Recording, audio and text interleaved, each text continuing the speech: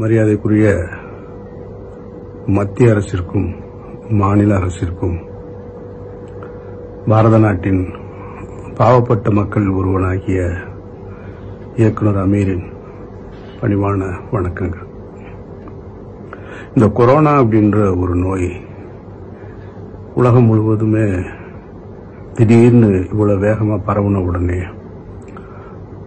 ஒவ்வொரு நாடும் அந்த நாட்டின் அதிகாரத்தில் இருப்பவர்கள் அந்த நோயை விரட்டுவதற்கு என்னென்ன வகையான நடவடிக்கைகளை எடுத்துக்கிட்டு இருக்காங்க அப்படின்னு பார்க்கும் பொழுது இந்த இந்திய திருநாட்டில் நாட்டின் முதன்மை அமைச்சரும் மாநிலத்தின் முதன்மை அமைச்சரும் செஞ்சுக்கிட்டு இருக்கக்கூடிய நடவடிக்கைகள் எல்லாம் பார்க்கும் பொழுது ரொம்ப வேதனையா இருக்கு.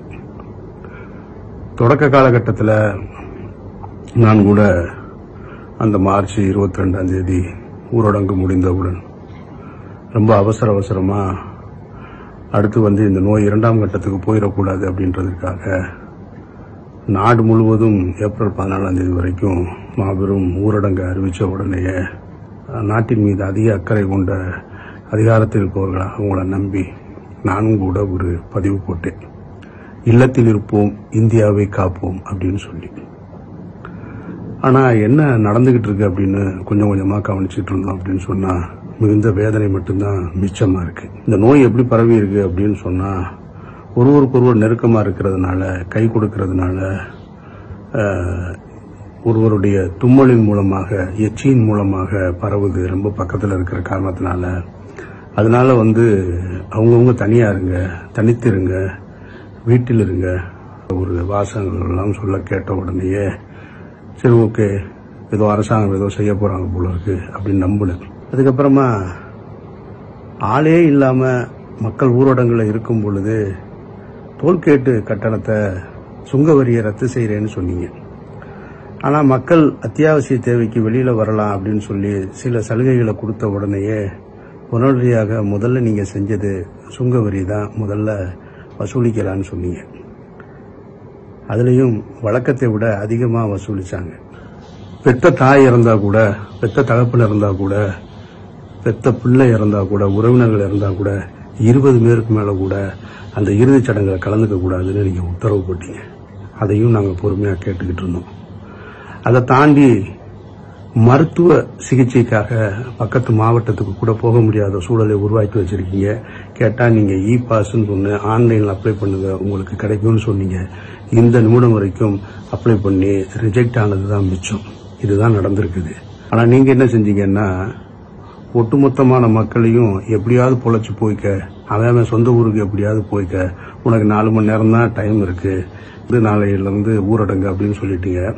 சொந்த ஊருக்கு போக முடியாத மக்கள், புலம்பெயர்ந்த மக்கள் அவங்கவுங்க போராடி அல்லாடி பேருந்து நிலையத்திலையும் ரயில் நிலையத்திலையும் அதிலும் குறைந்த அளவே இருக்கக்கூடிய பேருந்துகளோட பயணிச்சு அவங்கவுங்க ஊருக்கு போயிட்டாங்க. பசியின் கொடுமையின் காரணமாக பல 100 தற்கொலைகள் நடந்திருக்கு. ஆனா அது எதுவுமே உங்க காதுக்கும் கண்ணுக்கும் சேரல அப்படின்றதுதான் உண்மை.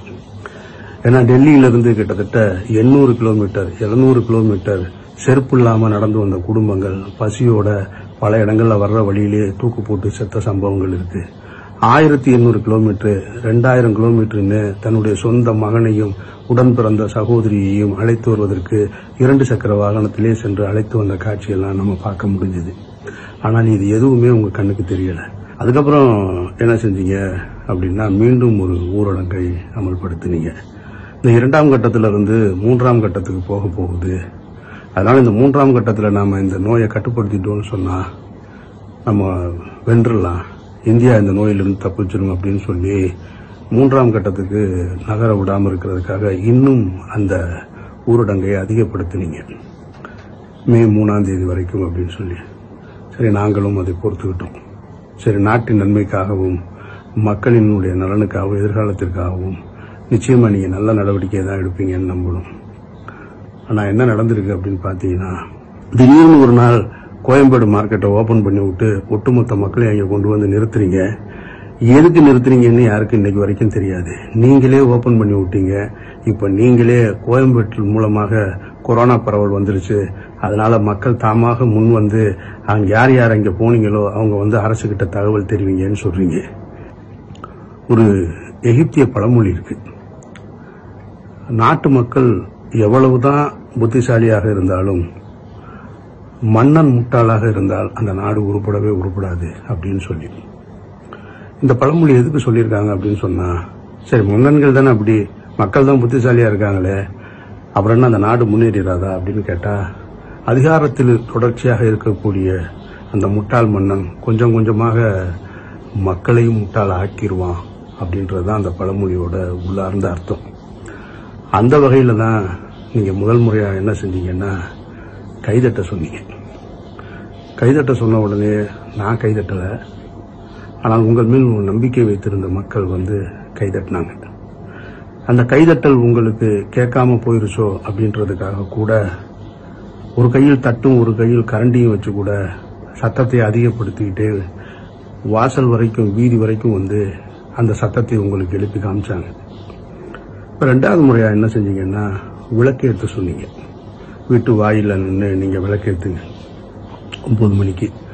அதே மாதிரி உங்களுடைய வார்த்தைக்கு கட்டுப்பட்டு விளக்கும் ஏத்துனாங்க. ஆனா அந்த விளக்கு வெளிச்சம் உங்களுக்கு ஒரு வேளை தெரியாம போயிருமோ அப்படின்றதுக்காக தீப்பந்தங்களையும் கையில தூக்கிக்கிட்டு வீதிகளில் வளம் வந்தாங்க. ஒருவேளை அதுவும் உங்கள் கண்களுக்கு தெரியாம போயிருமோ அப்படின்றதுக்காக வான வேடிக்கையெல்லாம் விட்டு உங்களுக்கு காமிச்சாங்க. ஒருவேளை அதையும் நீங்க பார்க்காம போயிட்டீங்கன்னா என்ன செய்யறதுன்னா சொந்த குடிசைகளுக்கே கூட தீ வைத்து கூட அந்த வெளிச்சத்தை உங்களுக்கு காமிச்சாங்க. இப்படி எல்லா வகையிலையும் நீங்க சொன்னதெல்லாம் கேட்டுக்கிட்டே இருக்காங்க. இப்ப நான் அந்த பழமொழியினுடைய அர்த்தம் புரியும்னு நினைக்கிறேன். வீட்டிலே இருங்க, நீங்க வேலைக்கு போகாது, நீங்க பாமர மக்கள் எப்படியாவது பொழைச்சுக்குங்க அப்படின்னீங்க. பக்கத்துல இருக்கிறவங்க ஒருத்தர் பார்த்துக்குங்கன்னு சொன்னீங்க. அந்த மாதிரி நீங்க சொன்னதெல்லாம் கேட்டுக்கிட்டே இருக்கும்.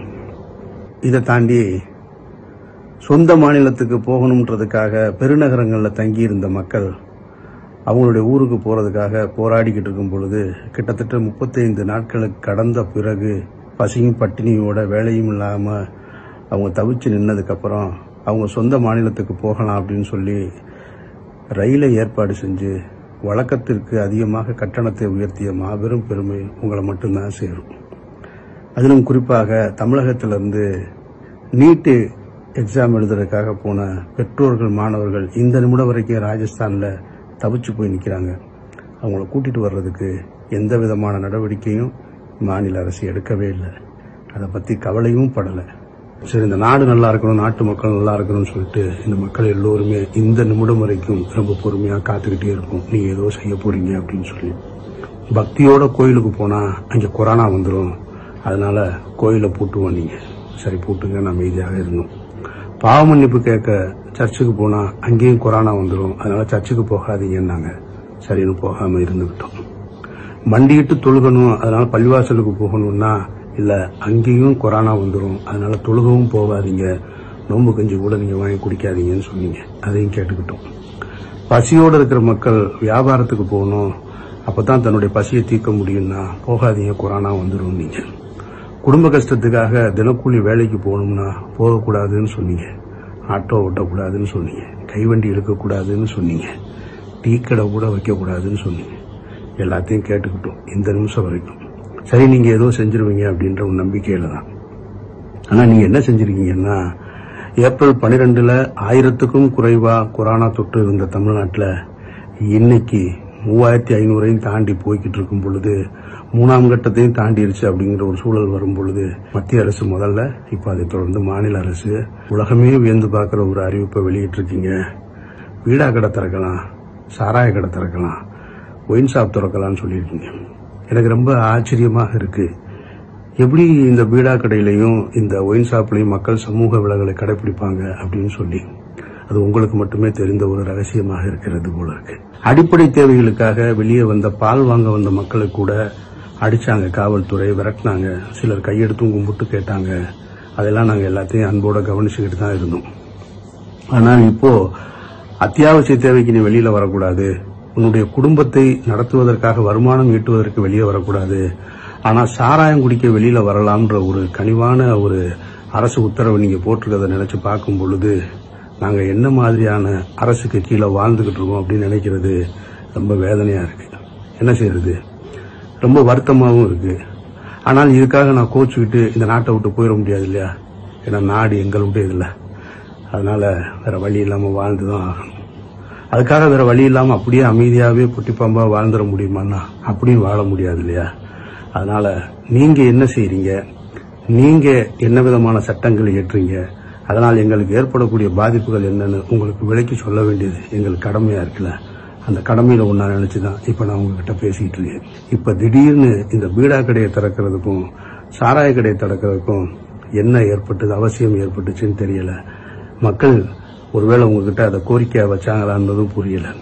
யாரை திருப்திப்படுத்துவதற்காக அல்லது யாரை ஏமாற்றுவதற்காக அல்லது யாரை மகிழ்விப்பதற்காக, எந்த வருமானத்தை ஈட்டுவதற்காக இந்த வேலையை நீங்க செய்றீங்கன்னு தெரியல. எங்களுக்கு அதிசயமா இருக்கு. நீங்க உண்மையிலேயே அதிகாரிகளிடம் ஆலோசனை செஞ்சுதான் இது போன்ற விஷயங்கள் எல்லாம் செய்றீங்களான்றது எங்களுக்கு ஆச்சரியமா இருக்கு, சந்தேகமாவும் இருக்கு. ஏன்னா பத்திரிகையாளர் சந்திப்புல உங்ககிட்ட கேட்டாங்க, மாநில முதல்வராகிய ஐயா எடப்பாடி உங்ககிட்ட கேட்கும் பொழுது எதிர்கட்சிகள் மற்ற கட்சிகளோட அனைத்து கட்சிகளோட நீங்க ஒரு ஆலோசனை கூட்டம் போட்டா என்ன, அவங்க கேட்கிறாங்களே அப்படின்னு கேட்கும் பொழுது என் மாண்புமிகு முதல்வர் சொன்னாரு, அவர்கள் என்ன மருத்துவர்களா அவர்களோட ஆலோசனை நடத்துவதற்கு அப்படின்னாரு. ஐயா நான் உங்ககிட்ட கேட்கிறேன், இப்ப எந்த மருத்துவர்கிட்ட நீங்க ஆலோசனை நடத்துனீங்க, எந்த IAS அதிகாரிகள்கிட்ட ஆலோசனை நடத்துனீங்க, எந்த பொருளாதார வல்லுநர்கள்ட்ட ஆலோசனை நடத்தி இந்த ஒயின் ஷாப்பை திறக்க போறீங்கன்னு கொஞ்சம் உங்களால சொல்ல முடியுமா? வீடியோ கான்பரன்சிங்ல பேசக்கூடிய நாட்டின் முதன்மை அமைச்சர் கூட முகக்கவசம் அணிஞ்சுதான் பேசுறாரு. ஆனால் அவ்வளவு புத்திசாலித்தனமா இருக்கக்கூடிய நீங்களும் கூட தான் மக்களை இப்ப நீங்க நான் கட்டுப்பாடோட ரொம்ப ஒழுக்கமா நீங்க வரிசையில் நின்று சரக்கு வாங்கிட்டு போங்கன்னு சொல்றீங்களே, அவர்கள் எப்படி நின்று வாங்கிட்டு போவாங்க? இதையெல்லாம் தாண்டி IAS படித்த நான் மதிக்கக்கூடிய அதிகாரிகளாக இருக்கக்கூடியவங்கள சிலரே கொடையோட வந்தாதான் சரக்கு தருவாங்க, இல்லைன்னா தரமாட்டாங்கன்னு சொல்றாங்க. போதையில் வருவனுக்கு கொடையை பிடிச்சி நிக்கணும்ன்ற நிதானம் இருக்குமா? கொஞ்சம் நீங்களே யோசிச்சு பாருங்க.